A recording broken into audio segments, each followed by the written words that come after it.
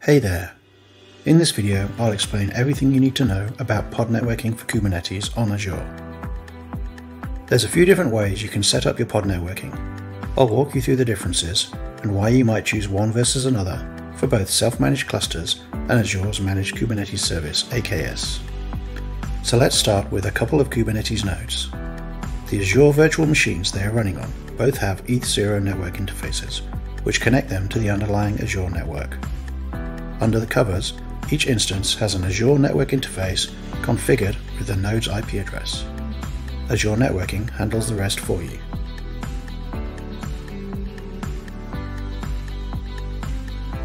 The pods running on each of the nodes also have IP addresses. How these are allocated depends on the type of pod networking you're using, and in particular which CNI IPAM IP address management plugin is being used.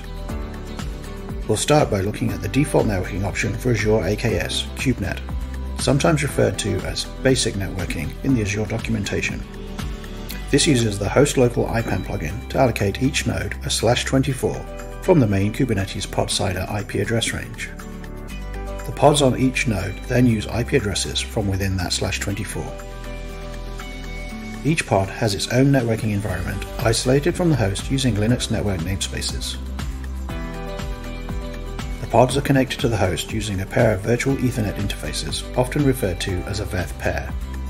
The pods see ETH0 as their interface, and the host has an algorithmically generated interface name beginning with VETH. Kubenet connects each of the VETH pairs to a bridge. The bridge is a software implementation of a Layer 2 Ethernet switch. The Linux kernel routing is then set up to act as a very simple virtual router to connect the bridge to the rest of the world. Any packets destined for the /24 are routed to the bridge, and any packets for other destinations, including pods on other nodes, are routed out of ETH0 to the Azure network. So we have the Linux networking set up with Kubenet, but the Azure networking still only knows the host network interface IP addresses and knows nothing about where the pods are. So if a pod on one node tries to send traffic to a pod on another node, it will get switched out over the bridge and then routed out of ETH0 to the Azure network. But then the Azure networking doesn't know what to do with the packet because it's not aware of the pod IP addresses at all. So to complete the picture, each Azure network interface needs to be configured with Enable IP Forwarding, and user-defined routes need to be added to the underlying Azure subnet for each /24 to direct traffic to the corresponding node. If you're using AKS or using an installer such as ACS Engine, then this is all automated for you, so there's no manual steps here. Traffic can then flow freely between pods across nodes within the subnet.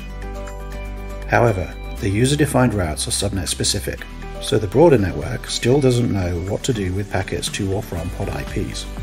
So for example, if a pod were to try to connect to a workload running on a VM elsewhere in Azure, then the Azure networking for the other subnet would not know how to correctly handle the traffic.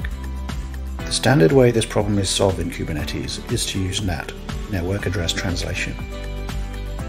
The Linux kernel is configured so that any connection from a pod to an IP address outside of the cluster is source natted to use the node IP of the node hosting the pod. As the Azure networking is aware of the node IPs, it can then route the traffic normally across the broader network. Any return traffic associated with the connection automatically gets mapped back to the original pod IP address by the Linux kernel, so the pod is unaware any of this happened. Connections to pods from outside of the subnet must be made via a Kubernetes service. kubeproxy sets up the Linux kernel so that when a connection to a service reaches a node in the cluster, it's natted to change the destination address from the node IP and service port to load balance to one of the pods and pod ports backing the service. Note that this might mean sending the packet to a pod on a different node, unless the service has been configured with local-only routing policy. I'll dig deeper into Kubernetes services in another video. Both AKS and ACS Engine have built-in support for integrating Calico to provide network policy with this basic networking setup. With Calico in the picture, there are a few small differences in the way the Linux networking is set up. There's a trivial difference that the host side of the pod VETH pair names start with Cali rather than VETH. More significantly, Calico removes the need for a bridge, connecting the pods directly to the host networking routing. This is great for simplicity and also provides a small performance boost compared to running vanilla Kubenet. In addition, Calico provides network policy enforcement so you can secure your workloads. You can think of this as putting a virtual firewall in front of every pod that is dynamically configured in real time based on the Kubernetes and Calico network policies you have defined. It makes it incredibly easy to lock down your pod network so the only traffic that is allowed to flow is the traffic you are expecting to flow. Another option for pod networking is to use the Azure CNI plugin. Both AKS and ACS Engine have built-in support for integrating this with Calico to provide network policy. The way it sets up Linux networking is very similar, but with a few small differences. There's a trivial difference that the host side of the pod veth pair names start with AZV. More significantly, the pods are allocated IP addresses from the underlying VNet subnet, and the pod IPs are configured as secondary IPs on the VM's network interfaces. As a result, the underlying VNet is fully aware of the pod IP addresses without needing user-defined routes. External VMs can connect directly to pod IPs and vice versa. This is most useful if you have a need for VMs in other subnets to be able to connect directly to pods without going via a Kubernetes service. It's worth noting that you can also run the Azure CNI plugin without Calico. In this case, a bridge is reintroduced into the Linux networking, and you would be limited to the reduced subset of network policy that the Azure CNI plugin implements, which is significantly less rich than that offered by Calico. One downside of using the Azure CNI plugin is the potential to run into IP address range exhaustion challenges when running particularly large clusters, or if you have limited address space available for cluster use due to other enterprise address space demands. The final option I'll cover in this video, which can help alleviate some of these challenges, is to use a pure Calico network which has minimal dependencies on the underlying Azure networking, and uses the Calico IPAM plugin for IP address management. Calico IPAM supports efficient IP address space use with no need to allocate /24s per node or IP addresses from the underlying VNet.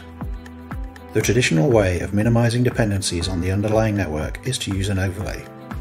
When running on Azure, Calico can provide a VXLAN overlay implemented as virtual interfaces within the Linux kernel. When a pod sends a packet to a pod on a different node, the original packet is encapsulated using VXLAN into an outer packet using the node IP addresses, hiding the pod IPs of the original inner packet. Azure networking handles this just like any other node-to-node traffic. On the receiving node, the VXLAN packet is de-encapsulated to reveal the original inner packet, which is delivered to the destination pod. This is all done in the Linux kernel, so it's about as efficient as it can be, but it still represents an overhead which you might want to avoid if running network-intensive workloads. The good news is that with Calico, if your nodes are running within a single subnet, you can avoid the need for an overlay by configuring the Azure network interfaces with Enable IP Forwarding. And as Calico is handling the routing, there's no need to add any user-defined routes to the VNet. This is great for performance, and in the unlikely event that you have a need to split the cluster across multiple subnets, Calico is smart enough to switch to the VXLAN overlay for just the traffic between subnets. So you'll always get the best achievable performance for every packet, only using overlay for the packets where it's really needed. And with Calico's excellent scaling characteristics and efficient IP address management, your pod network will scale up to the limits of Kubernetes if you need it to. That's all for now. I hope you found this quick video useful, and thanks for watching.